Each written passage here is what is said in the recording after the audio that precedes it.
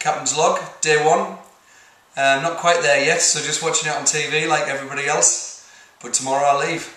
What a day we've had today. It's gone right to the wire as usual. Thanks to Virgin Atlantic, we've managed to secure all the bags at the very last minute to be covered and taken away.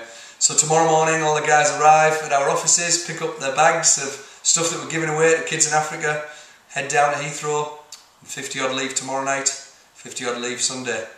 To be honest, I'm so excited. It feels like 3 years of dreaming's finally arrived. Can't wait to get there and start this party. Keep following us every day. John.